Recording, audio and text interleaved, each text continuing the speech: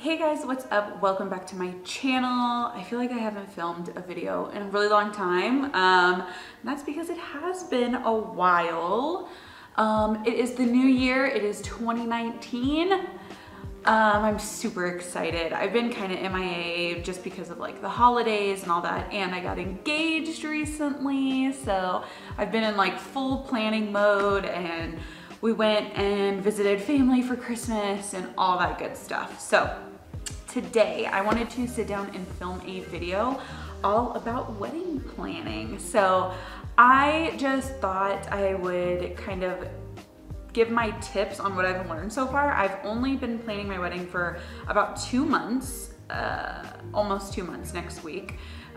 So yeah, I feel like I'm still like a newbie. I haven't gotten to the part where like everything goes wrong and you don't know what to do, but I'm in the early stages of planning and I feel like I've learned a lot already. So I thought I'd just sit down and talk about like my 5 top like tips and things I've learned and things to help you, especially if you're trying to stay on a budget and maybe not like a super strict budget, but you're just trying to lower your cost of your wedding and just, yeah, things that might help you. So let's just get started.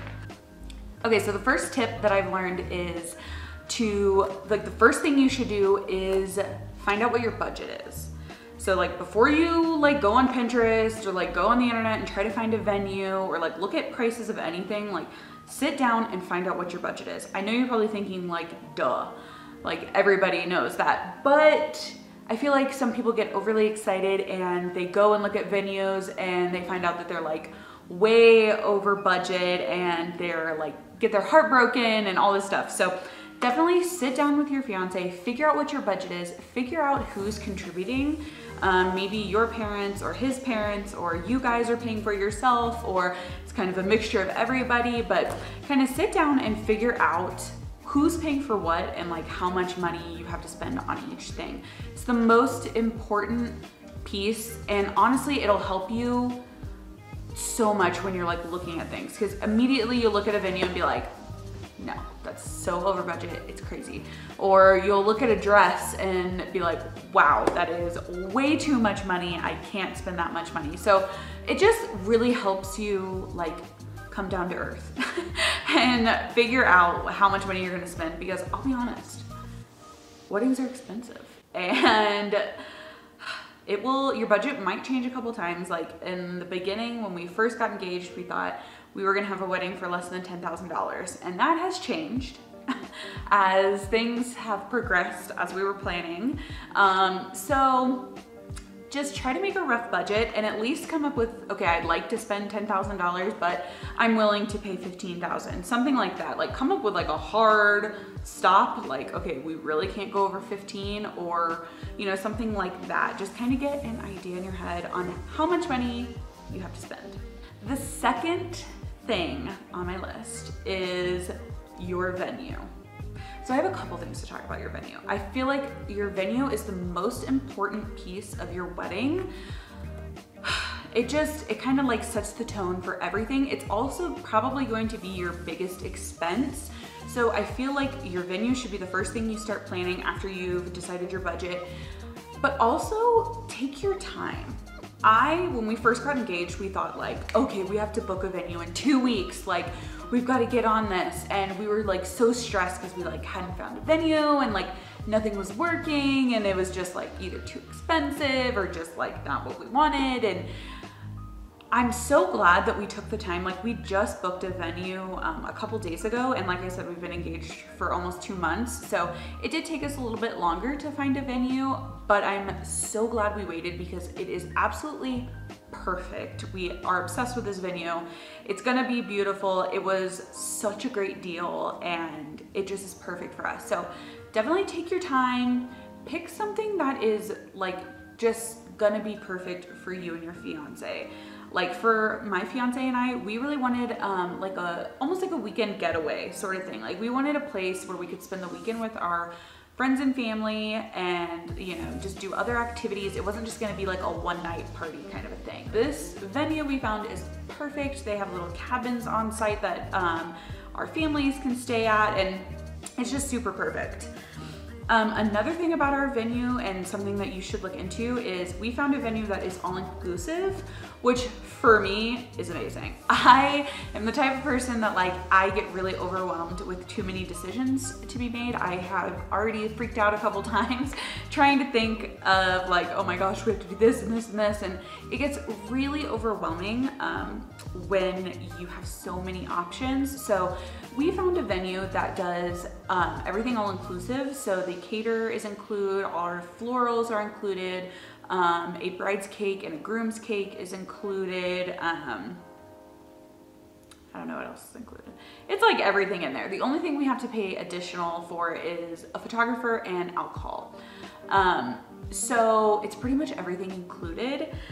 And not only is it just included, like I get choices of vendors. So they gave me a list and said like, okay, here's your 2 or 3 floral design people. You can choose one of these, whatever fits your style better, you know, whatever, pick one, and you can use that as your floral. Same with the DJ. They gave us like 2 or 3 options for a DJ, and we get to choose which one we like better.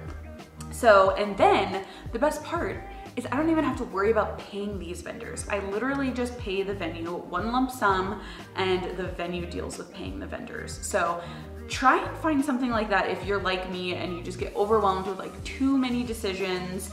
Try and find an option like that. And to me, it seems so less stressful to only pay one person and then have them deal with paying all of the other people. It just takes so much pressure off of me. So take your time, pick the perfect venue, try and find something like what we found. It'll be a lifesaver. Tip number 3 is try to utilize your friends and family for things. So this is something that like you probably feel awkward like asking people to do, but I promise you your friends and family like really want to help out any way that they can. So think about like if you have any friends or family that like have some sort of talent, I should say, like if you have a friend or family who's a photographer, like see if they'll do some photos for you or if they'll shoot your wedding for you. If you have someone in your family who's just really crafty or somebody who can make signs and stuff, maybe they can do your invitations, or just like utilize your friends and family as much as you can, and that will really like alleviate a lot of cost. So for us, we asked my stepfather to play the acoustic guitar like as I am walking down the aisle, or like as our bridal party is walking down the aisle, and I'm really excited about it because it just means so much more that it's my stepdad up there playing and instead of like some stranger. So I'm really excited about that. And we also had a friend who's a photographer reach out to us and offer to do our engagement photos for free. So we were really lucky. I also happen to have like the craftiest mother and mother-in-law in the world. So they have offered to do like so many decorations and any extra decor that we need. They want to do it themselves. And so just try to think of people that maybe you can utilize, even if it's just people like to help you set up on the day, or just to help you get organized, something like that. Just don't feel bad about reaching out to your friends and family. I promise you they want to help you. Even if they can't help you like financially, maybe they can help you by like chipping in, like working on something. So just think about it. Tip number 4. This is something that really helped me in the beginning when I was freaking out and I like didn't know where to start.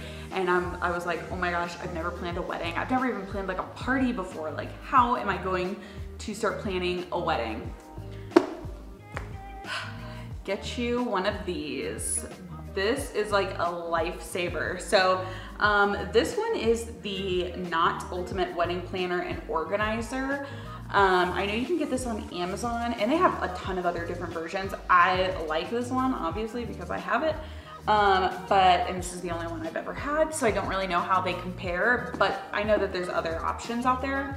But you can order this on Amazon, and it has been such a lifesaver. Like, it is just a big, giant binder filled with like all these different tips. Like, it starts off with like color inspiration, and you can fill out like how you want your design of your wedding, and then it has a little like timeline here, which has really helped me. Like if you have a year-long engagement, this is your timeline. So you know, 9 to 11 months before, you need to reserve your date. You need to choose your bridal party, start shopping for wedding dresses, finalize your guest list, things like that. So it just helps you stay organized. And because I really had no idea like what order I needed to get everything done in, honestly. Like I knew the things that had to be done, even though there are some things in here that like I never would have thought of. But it really helps you just decide like, okay, I need to do this and then I'll work on this. And then it helps you just like set up a timeline and just get organized on when you need to be booking certain things. So this has just been extremely helpful, and they have so many different tabs, like for your guest list. They have a whole page here. You can do your guest list and like write everybody out. You can do venue stuff. There's stuff in here about your dress, photography, flowers, ceremony and bridal party. And then even at the front, it has like a bunch of pages for contact sheets, so you can fill out like when you do book things. Like I booked our venue, so I put it here. I put their contact information just in case if like I quickly need to find it. Same with our like DJ, we have that booked too. It just like really helps you stay organized and keep everything together. Plus it's fun. Like there's like places for you to like print out pictures and paste them on here just to like for inspiration and things like that. And it's just been like really fun for me. I don't know if like that makes me a loser or something, but I like being organized, especially when it comes to something like this. So get one of these. You won't regret it. Okay, and so then my last tip, especially this is for the bride and groom if you're trying to cut down your budget. The number one way to cut down your budget, I believe, is to cut down your guest list. And I know that's hard. A lot of people like have a lot of friends and family that they want to invite, and it's such a special occasion. Like you want to have a lot of people, and your family members might start saying, oh, you have to include this person and you've got to invite this person. And that is the number one way that your budget will just like start increasing. The more people you have, the more space you need. So you need a bigger venue, which usually means more dollar signs. Also, more people equals more food, which also equals more dollar signs, and more people equals more alcohol, which obviously equals more dollar signs. So that is the number one way to cut down your cost. Just if you're looking for like a really big cut, I think that's like been the main reason that we are able to stay on budget, is because we are inviting less than 100 people. Like we are only sending out, I think it's like 50 invitations for like a total of like 78, for a total of 78 guests. So that's like the number one way we've been able to cut down our budget. So that way we can find a smaller venue. We don't even have to pay for 100 people for food or alcohol. It's seriously been a lot easier, I think. Don't get me wrong, it will be hard telling people, no, I can't invite that person, or no, sorry. And you'll feel a little awkward at first, but just, you know, try and stay strong, and I promise you it'll be the number one way to cut down your budget. Even like for like invitations, I only have to spend like $200 on invitations because I'm not even buying 100 invitations. So it's just, everything gets significantly cheaper the like smaller your guest list is. So I know it's hard. It'll probably be the hardest thing out of this list that you have to do, but it will pay off, literally. So I hope you guys enjoyed this video. That is like all of my tips that I have learned so far while planning my wedding.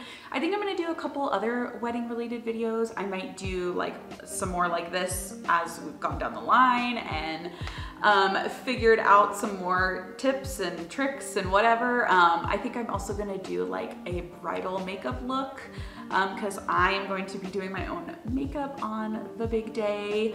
And yeah, maybe even like some wedding dress stuff. I don't know. So I will probably be posting some more wedding related videos. So give this one a thumbs up if you guys liked it, and keep an eye out for some other ones. Thanks guys so much for watching, and I'll see you guys next time. Thanks.